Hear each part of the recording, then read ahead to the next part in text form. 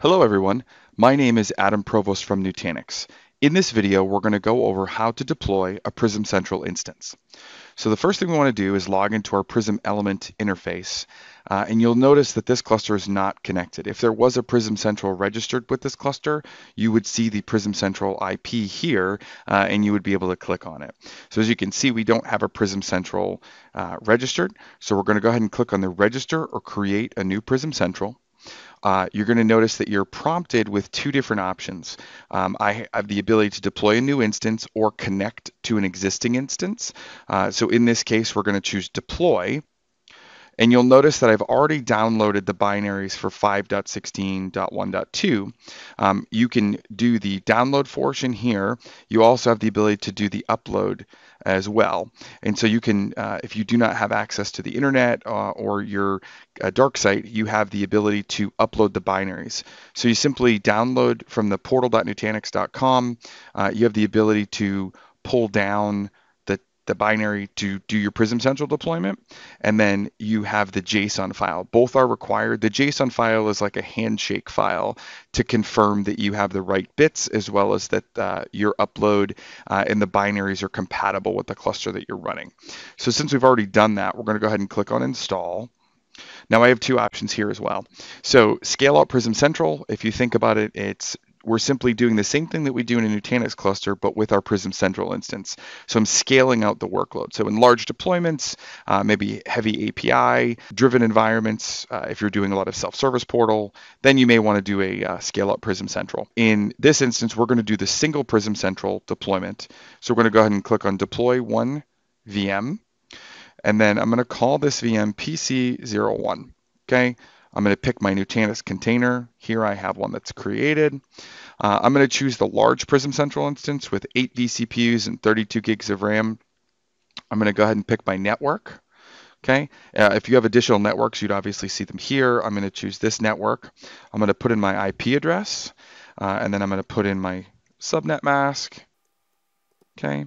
And then my default gateway is .1. And then my DNS addresses are, we're just going to go ahead and put one in there. Yeah, you can do multiple if you choose. And then we go ahead and click on deploy. And so the first thing it's going to do is it's going to do a consistency check on the bits to make sure that everything's healthy and happy. And then it will start to unbundle them and do the actual Prism Central deployment. So while this is going, it does take a few minutes. So while this happens, we're going to go ahead and take a break and we'll come right back. Now that our Prism Central has been deployed, you'll notice that we still don't have a Prism Central link here yet. And the reason why is because we haven't actually connected to our Prism Central cluster and done the initial password reset. So what we're going to do is we're actually going to connect to our Prism Central. We're going to go ahead and log in. And this is using the Nutanix default password for Prism Central deployments. And you'll notice that the first thing that we're prompted to do is to change that password. So I am going to go ahead and set it to something else that meets the password requirements. Go ahead and log in. Okay. All right, and you'll notice that the first thing that you have to do is you have to accept the EULA.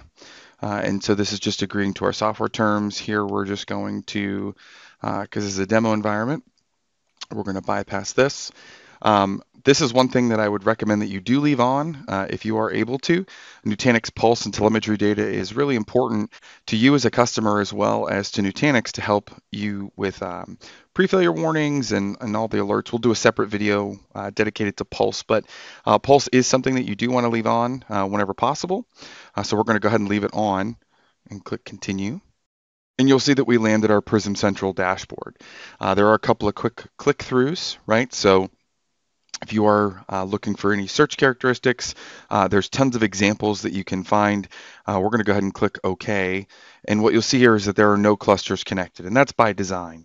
We want you to make sure that you have the Prism Central set up from a security perspective, as well as from a DNS and NTP and all of those different things first before we connect any clusters to it. So think zero trust model. So we want you to be locked down until you choose to open things up.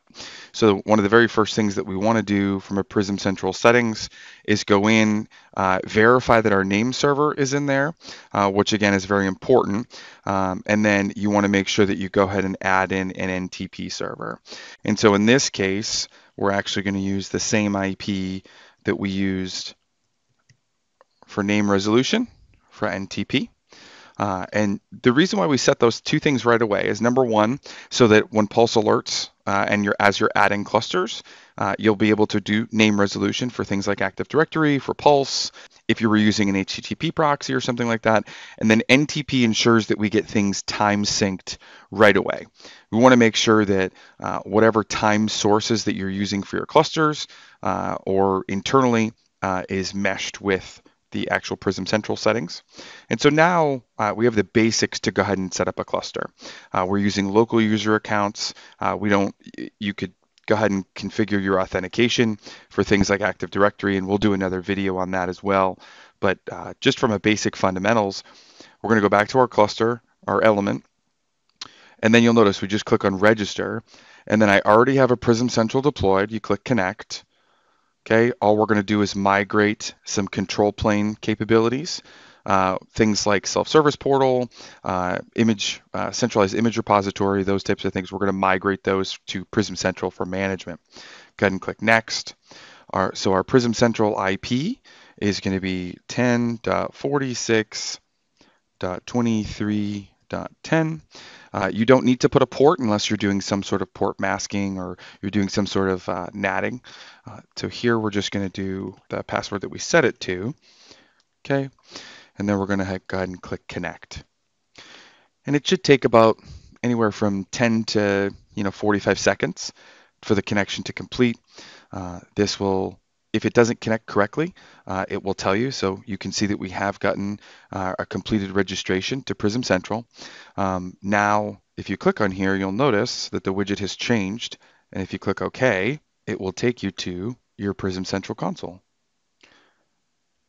And there we go. So you now have your Prism element connected to your Prism Central, and you can start deploying tasks and process and things from this point. Thank you so much. I appreciate your time. And again, this was the deployment of Prism Central for Nutanix.